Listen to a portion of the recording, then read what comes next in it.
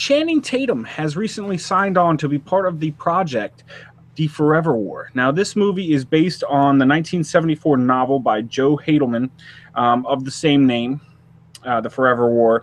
It actually has a pretty interesting screenwriter already attached, John Spates. He's also the guy who wrote Prometheus. He's going to be writing the Doctor Strange movie that Benedict Cumberbatch will be in. He's also writing one of the Universal, monster movie universe movies, and he's writing The Mummy. So that's pretty interesting.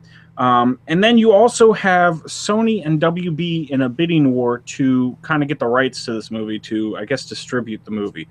So all this being said, it looks like it's probably a good idea. It has been in production purgatory for a very long time.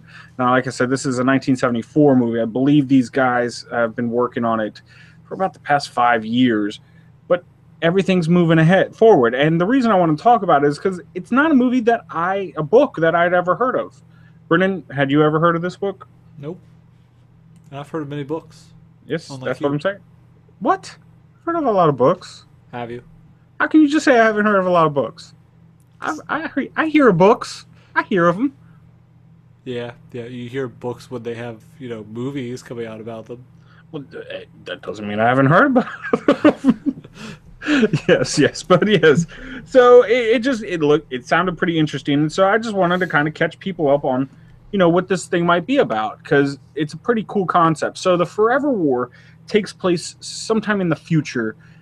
Now, when I say the future, I think in 1974 when it was written, it actually takes place in like 1997. So the future for the book didn't quite turn out like it did for us. But what happens is Earth is now colonizing all the other planets in the solar system and beyond. So there's a bunch of colony ships heading out somewhere, and they're randomly attacked by an alien race called the Tarans.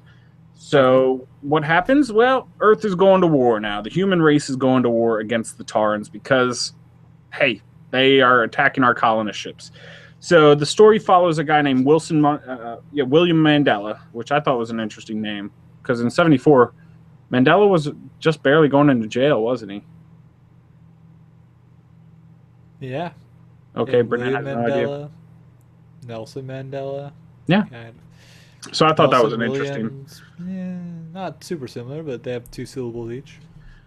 Well, Mandela, yeah, but well, I mean, yeah, that's all I was going for. But so William Mandela is a physics student he's conscripted into a special elite army unit, or I guess it wouldn't be army because army is really on the ground. I don't know, space marines, let's call them.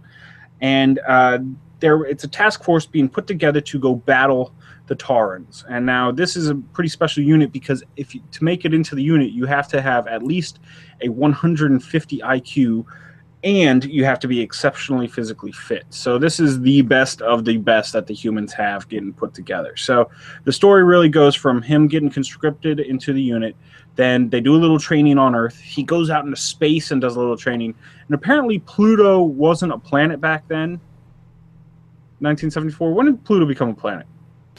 I don't know. Then they got rid of its planet status. Yeah, now it's not a planet anymore. But it's one of those things. But apparently, because when I was reading up about it, it was like supposed to take place on Pluto, but it was like before Pluto was discovered. So, this is where the second set of training goes, and then it goes into his encounters with the Tarans. So, it's pretty interesting there. Now they do have these weird like wormholes that can like shoot them from across the galaxy, light years and light years. That's the only way to really travel really, really fast. So and they don't have warp ships. Technology, they just have wormholes. Something like that. They call it something different. I can't remember exactly what it is. But then also you have ships that can travel pretty close to the speed of light. So they're fighting these aliens, and it's supposed to be kind of a Vietnam War analogy because Joe Hadelman was in the Vietnam War, and so you'll start hearing some of the themes pretty soon. I'll tell you about them.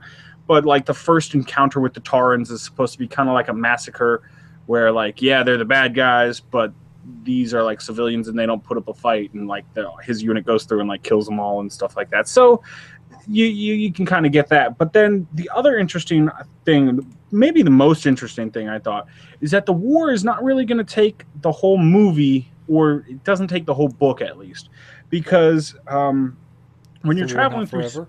Huh? Does Yeah, the war end? The Forever War ends?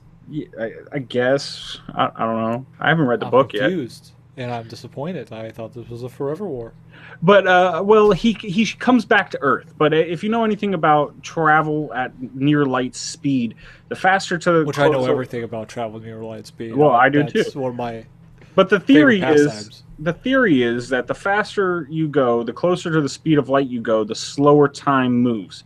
So when they warp through these places, they're going super ultra fast. So 2 years passes for him, whereas decades and decades passes on Earth. So I think about halfway through the book, he comes back to Earth, and everything is totally completely different.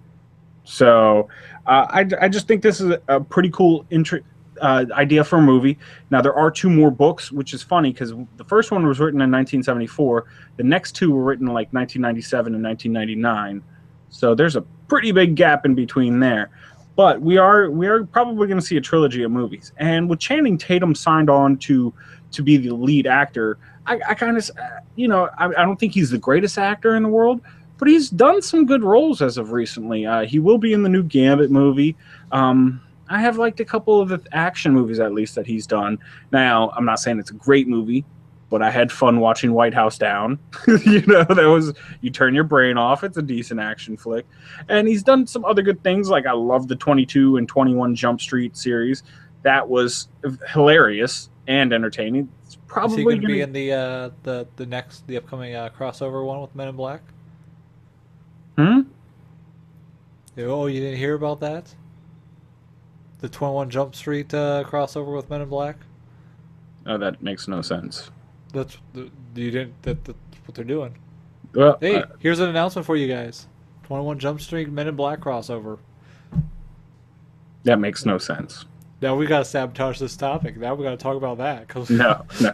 We will talk about that for another time when more details come out about that. But yeah, so I am kind of excited about this movie. Just to ask, out of everything you've heard, Brendan, is this a movie? Okay, let's just make it seem like you actually go to movies every now and then. Is this a movie you would want to go see? See, as long as I can be reassured that this war really goes on forever, or longer than the movie. I think part of the Forever War motif is that it took him decades, whereas I mean it really was only 2 years, but it felt like decades. So I think that's part of like it went on forever, but yet it didn't. Okay, I don't accept it anymore. Okay.